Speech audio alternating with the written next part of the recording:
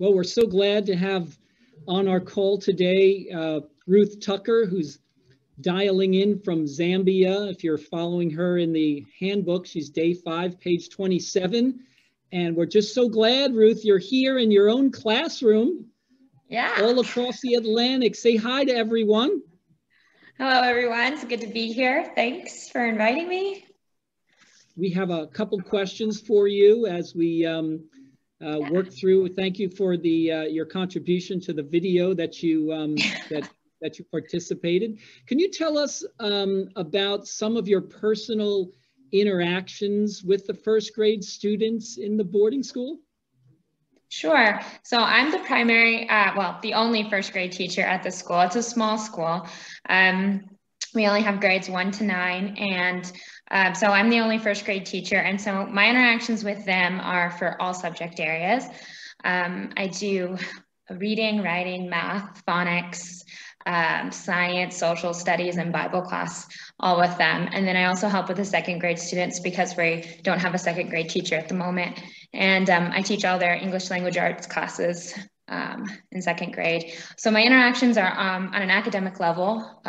Then we have after school activities, which I plan in terms of just games and supervision. And then we also have weekend responsibilities. So the interactions go from like a parental role to a academic teaching role. Very good, very good. Can you tell us, Ruth, some of the challenges that face these children in coming to know the Lord from your experience?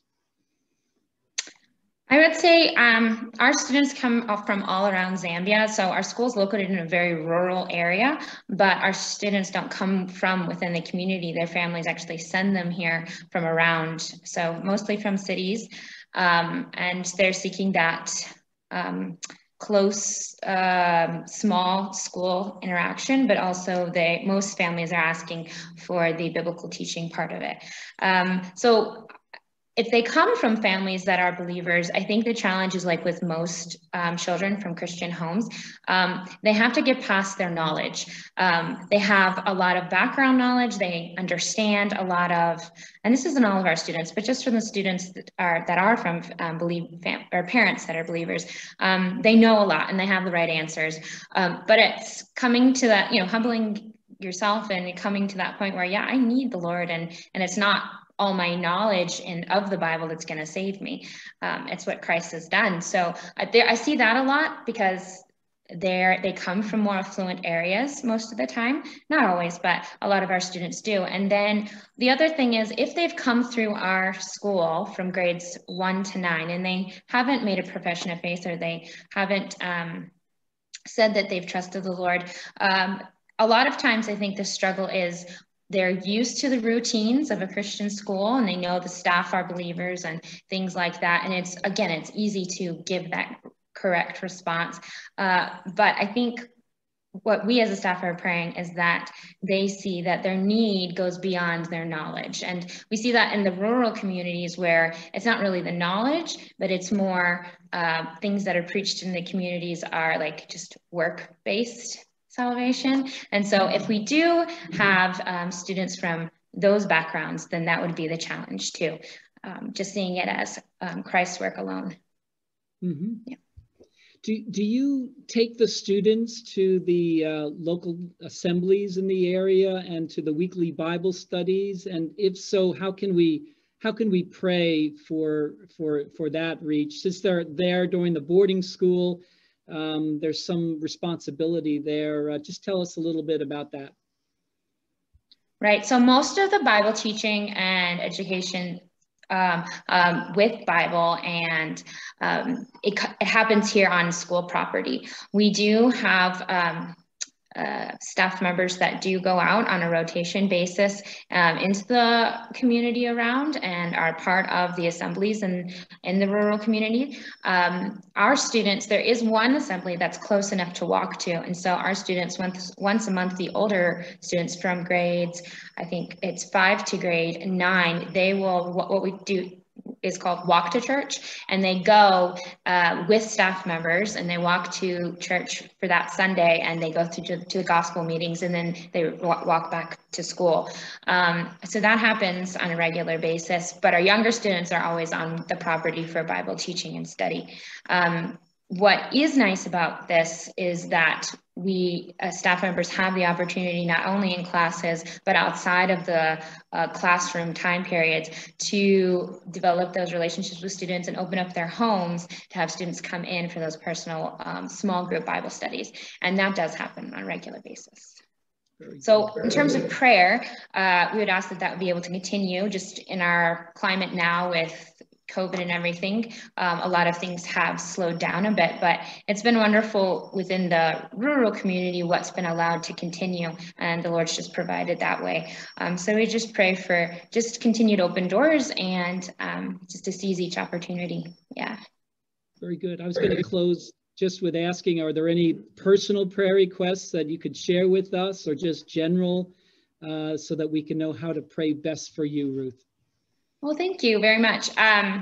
Well, it's a season of change in my life right now. The Lord has provided someone to share the work with me here. And so we're planning to be married next year. And it's a blessing, but it's also a big change. And our heart is definitely for the school and these students, but there's definitely some teaching methodology things that need to continue on in order to be most effective here at the school. So we are planning to take a bit of a furlough in that. And so just the Lord's wisdom moving forward in that way. But then at the school, we're just asking for prayer for more teaching staff on long-term or short-term basis. We're just asking the Lord to provide in that way, specifically for next year, as I will be going for a bit, and one other staff member. And so just the Lord's leading and guiding, and just being sensitive to that. Yes. So thank you. Ruth, thank you for sharing the ministry and your heart. And certainly we will be praying for you. So be encouraged. And thank you today for joining our call. You're welcome to stay with us. We're going to move now from Zambia, and we're going to move over to the country of Tanzania. And we want to welcome John and Jennifer Kinlaw. I don't see their children, but we do remember Isaac and Elena, Samuel, and Katie in our prayers. They're found day 3 in your handbook, page 19. So we welcome you, John and Jennifer. Say hello to the group in the room here. Hi. Hey, everybody. Yes. Very good. That was short. We tried to make it interactive. And so the first question I had, we thank you for sharing about the reading room. Can you tell us about the reading room a little more, its materials, and the outreach to the Muslim village? Yeah. Well, we live in Kigoma, which is a sister town. I guess Ujiji would be more like a small town than a village, but I call it a village. It's really old and has a lot of history. It's where David Livingstone was found by Henry Stanley. And so they have a Livingston Museum there, but it's a all Muslim town, village. And after being in Kigoma a short time, just praying about how the Lord would use us, he just clearly led me up there and wanted to kind of really plant an outpost there in that village and get to know the people. And yeah, so we rented this little room right in the main intersection there. And so the books, there's a publishing company, Canisa La Biblia has a publishing company. And so they translate a lot of books, like they're translating William MacDonald's Believer's Commentary. There's a lot of commentaries in Swahili from Don Fleming. We even have David Gooding in there. There's a lot of other names that are familiar, and then unfamiliar names, but a lot of good books. Over 100 different Christian commentaries and books on Christian living and worship and so forth. And also books for Muslims. Yeah, section for Muslims, how to reach Muslims, how to for the Tanzanian in Swahili, but also books for Muslims to understand the Bible, understand the gospel. And so yeah, the maktaba is called a maktaba in Swahili. It means library, but it's really neat. It's just a neat place. We show the King of Glory each afternoon, and the kids come after school and watch.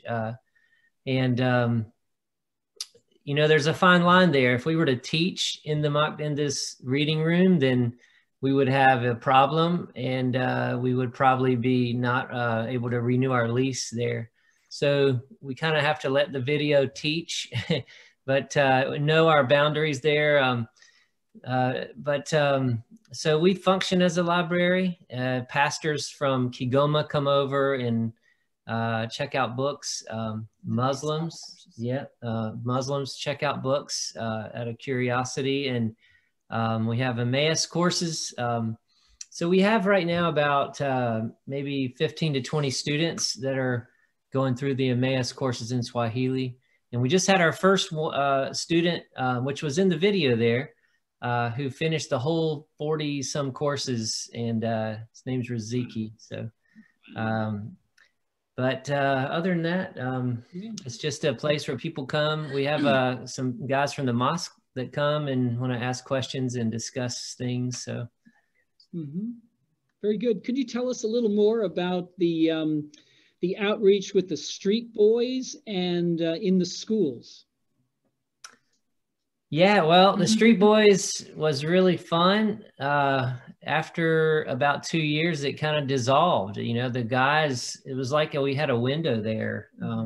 Well, we came back last summer because of COVID, and it was our first little furlough, and we thought, okay, this will be a really good time for the kids to see their grandparents, and it ended up being just a phenomenal time.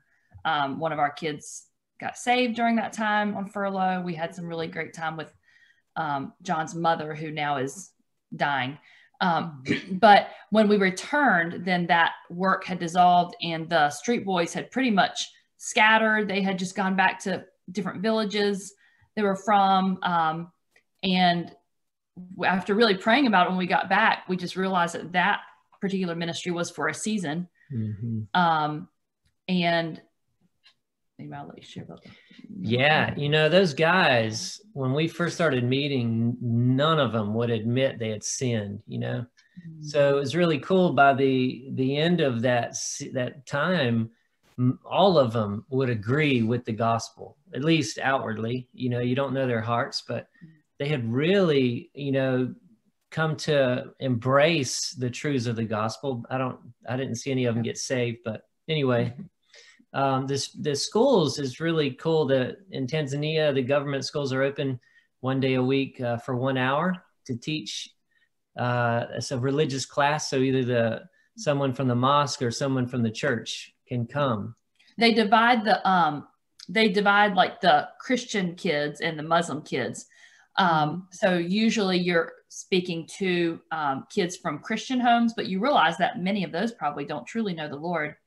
And I think they're up to 3 schools now. So they have about probably 150-ish students a week that they just have free, they have an hour with. But I'd also add that the Muslim kids don't have anyone teaching them. So they come to the windows, or they take their hijab off and they sneak in. So that's great. I guess we would allow that. Could you tell us, in your point of view, what's the best way to reach a Tanzanian Muslim? Yeah, it's a great question. Relationships. They're very relational. They are not time oriented like we are, task oriented. They are people oriented. And I think just being up there in Ujiji for these almost 3 years now, I'm really starting to build relationships with some of our neighbors. And it's just relationships, just sharing God's love and showing God's love to them. And just a lot of prayer, because salvation is of the Lord, man. I mean, it's just, you realize how ineffective you can be when you get there, but you need the Lord to work in hearts. So Tell us a little bit in our closing questions here about your vision to plant a youth camp and how we can pray for you in that regard. Yeah, go ahead. And I realized, Stephen, where that original question, that video had been made like a year ago. So we're actually coming up on 4 years of being in Tanzania, even though we're in the States right now. So that video jogged my memory. But last summer when we were here on furlough, we were just doing a lot of praying, just praying over things we were struggling with, praying over, how do we continue to handle the different cultural aspects of living in a country that's so very different than what you're used to. Also, we were just really praying, Lord, what do you want us to continue to do? Like, we knew he had led in these various ministries, but we just felt like there was more. And at the time, we didn't even know that the Street Boys ministry was going to fizzle out. So when we got back, though, very shortly after we got back, the Lord, through various ways, began to place on our hearts a desire to start a youth camp. And where we are, it's just there's no concept of it. So there is some camp ministry in other parts of the country closer to the big city, but we're on the other side of the country and just where it's very poor. So we were very not nervous, but I don't know. We've both been involved in Christian camp work a lot, but it's a whole nother thing when you're thinking of starting a camp. So anyway, we began to pray, Lord, if this is you just have to do it, because we don't even know where to start. And he very quickly began to confirm in very, very clear ways. So we're really excited. Our biggest prayer with that right now is we've been searching for about a year, and the Lord knows, for a location for the camp. So he's already started providing. Just that was another very clear thing we didn't expect.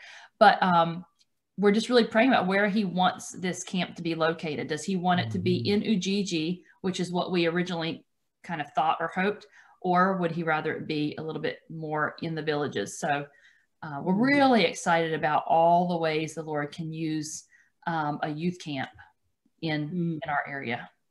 Praise the Lord. Thank you for sharing. Before we let you go, do you have any general prayer requests or anything personal we could pray for regarding both you, the kids, and the work and your return?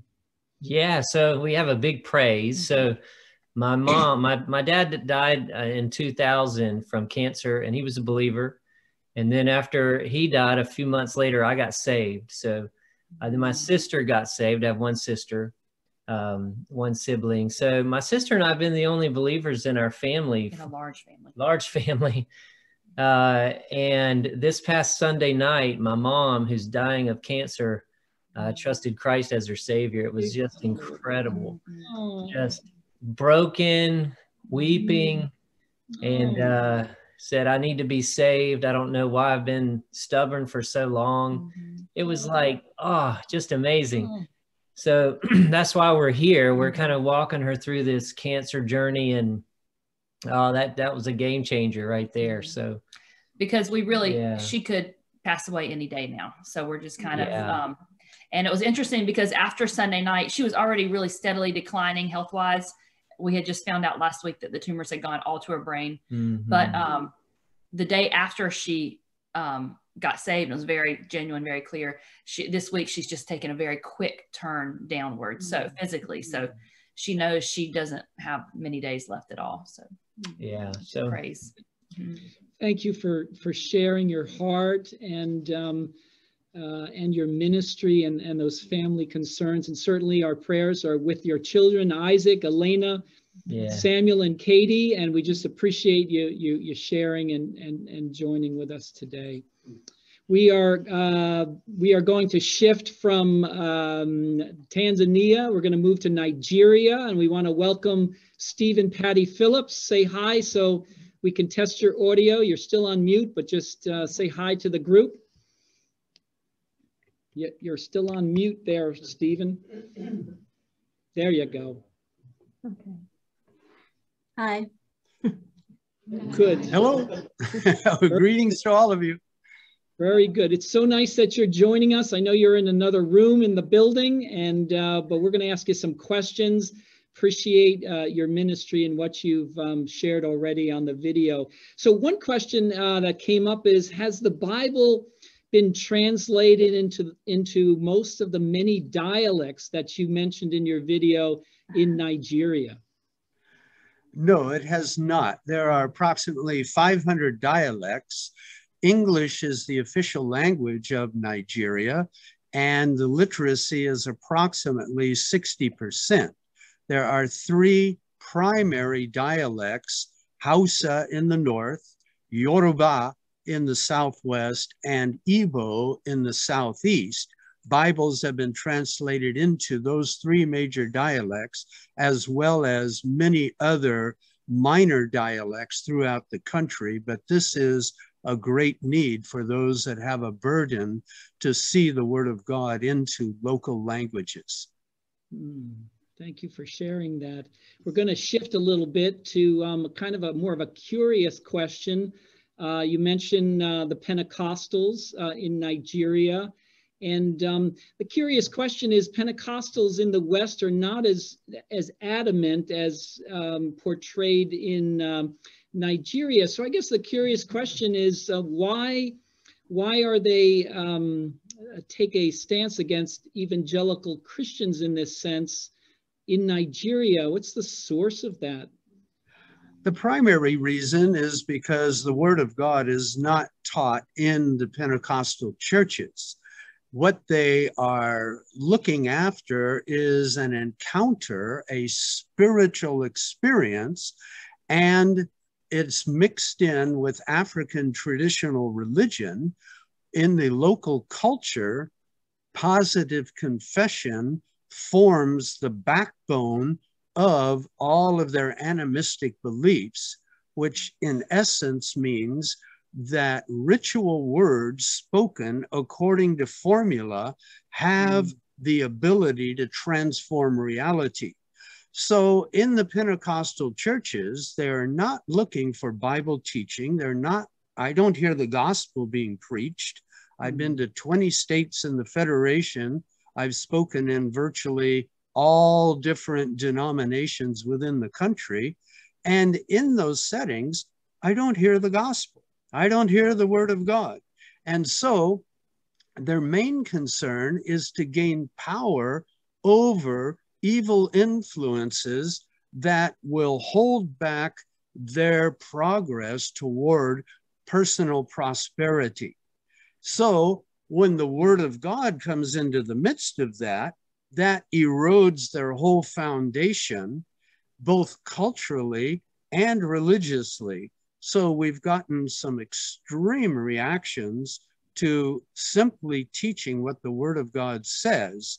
And as Patti mentioned in the video, I've received death threats more than once, simply because of the Word of God being exposed. Thank you for sharing. Can we shift a little bit and ask a similar question that I had asked John? What's the best way to reach a Nigerian Muslim? And perhaps you could share a little bit about the dreams and visions perhaps that these Nigerian Muslims are experiencing in their context. The best way to reach Muslims, Nigeria or anywhere, is simply with love and with kindness and respect and forthright declaration of truth in love with extreme patience. Coupled with that is an understanding of the Muslim mind, what they believe about certain things that we take for granted. For example, if I say, Jesus is the Son of God who died for your sins, I've already committed horrible blasphemies, because in their mind, Jesus being Son of God means that the Father had physical relationships with Mary, but in our minds, it means something altogether different. So if we don't understand some of these differences in their thinking, we can actually commit gross offenses unawares. So it's good to understand the Muslim culture, their thinking, their definitions about various terms that perhaps we have a completely different definition for. And the dreams, I believe, are a result of the failure of the church to live godly, responsibly, and biblically and lovingly among one another. So as the Muslim looks at the church, he sees people running after money, doing wild speaking in tongues with no interpretation. And the question that arises in a Muslim mind is, why would I risk my life to join that? And so there's little motivation for a Muslim within the Nigerian context to identify with the church and suffer the resulting persecution. So in my estimation, Jesus Christ, who loves these people, has circumvented the people that are causing his name to be blasphemed, and he's encountering them directly through visions and dreams and angelic visitations. And in fact, I can't think of a single Muslim that I know of in Nigeria that has been converted apart from what we might call a direct supernatural encounter. Wow, wow. Let's shift a little bit and ask about the radio programs that you conduct, the preparation time for that, and its outreach in the country.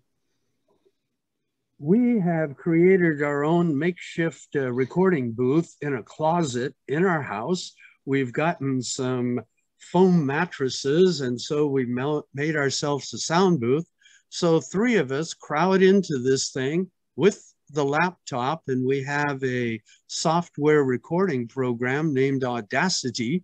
We use that and we record. Afterwards, I edit to make sure there's no gaps and stumbling and that type of thing. Then we send it via Google Drive to 4 different stations in different places in Nigeria. And that is how we go about it. The quality actually is very good, and all the stations approve and applaud what we've done. And as far as the outreach, the stations themselves tell us that we have a listenership of more than 20 million people every single Sunday.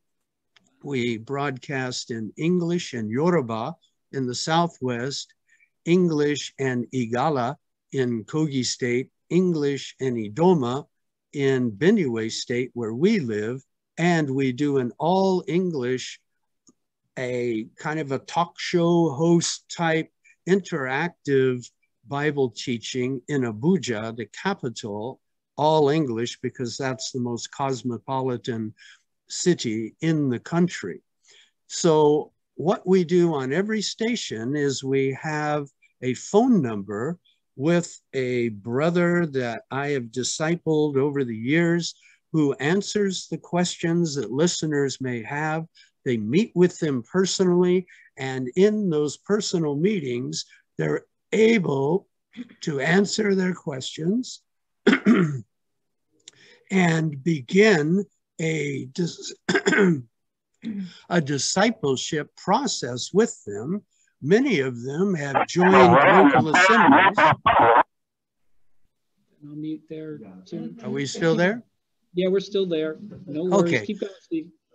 Many of them have joined in local assemblies, and others have gone into their local areas and various villages to carry on the work of the gospel and discipleship in their own areas. So we're really encouraged by these responses. Praise the Lord. As we round out our questioning with you, Steve and Patti, perhaps you can tell us a little bit about the effective ways of reaching out to the Nigerian women that you mentioned also in the video. The women are personal. They watch you. They want to see what kind of person you are. And so we just keep faithful to the Lord and be honest and loving and straightforward with them. I meet most of them at the market in the village, and I love them, and they know that. In fact, even the men, the Okada drivers, that's like little motorcycle taxis, they love me, and they see me come by every time, and they want me to hand them the tracts, or now I need a book. You know, I've had so many tracts and I want to know more. And like one of the women to give me money. They don't want the tract, they want money. So I said, well, let me buy what you have here. Well, it was their local rice with rocks in it, and I could not eat it, but I bought it from them. And then one of the other ladies, give it to me. So I gave it to her. I said, let's not do this again. I'm not here to just give money. I'm here to give eternal life. And that lady greets me every time. And she's not mad that I won't give her money, but she knows that I love her and I want something more than just money for her. And so my friend Rachel works with me there. We reach the children also, but she goes shopping with me every time. And we both can talk to people. One Muslim lady, she hugs me and says, I love you. And I know God. Well, I find out she's Muslim. And I tell her, Jesus Christ is the one you need. And so you just have to be real. You have to be concerned about them. And they love it when I try to learn their language. There's more than one there in the market. And so I've had Bible studies with some.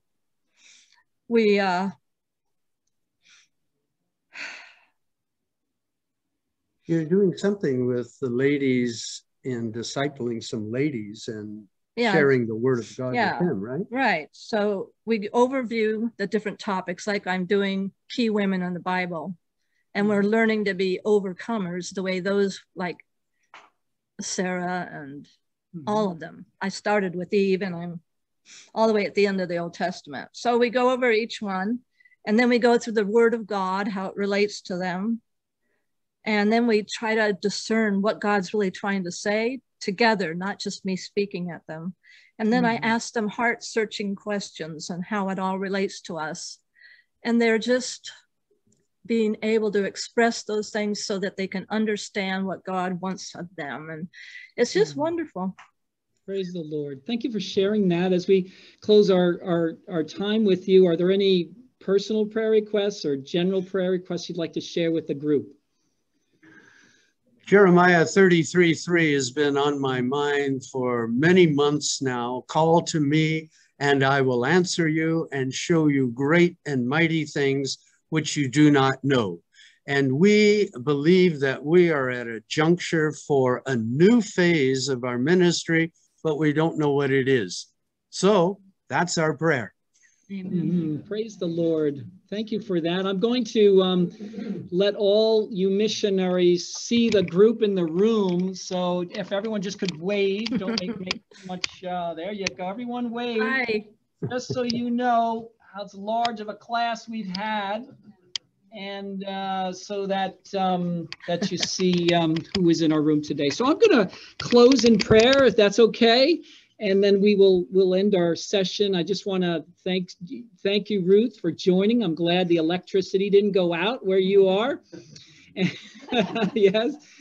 John and Jennifer, thank you for joining and sharing your heart. And Steve and Patti, thank you for sharing your ministry and your concern. And everyone else who joined us, not only in the room, but online, just thank you for sharing and continuing to support and to pray for the work in Africa. So let's just close in prayer together. Lord, thank you for this time together, Lord. We rejoice in what you are doing in the past on the continent of Africa, what you are doing in the present, and what you will do in the future. And thank you for these missionaries that are represented.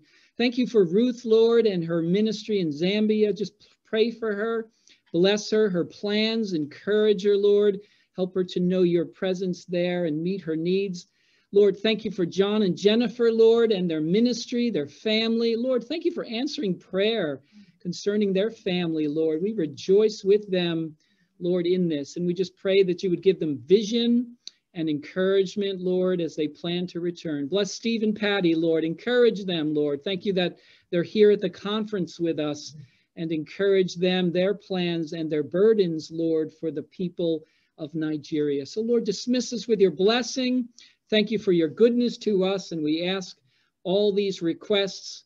We give thanks in the worthy name of the Lord Jesus, and all God's people said, Amen. Amen. Thank you, everyone, for joining. What time is it in where she is, Ruth is? Ah, that's a good question. We're going to go off script there, Ruth. Can you tell us what time it is where you are? It is about 7:20 in the evening. In the evening. Yeah. Yeah, PM. Yes, thank you. And I think we stayed on task, didn't we? Like your sticker says. You did great. I loved it. Yeah. Very good. All right, everyone. Thank you very much. Enjoy the rest of your day and your evening. And Lord willing, we'll be seeing you soon. Yes.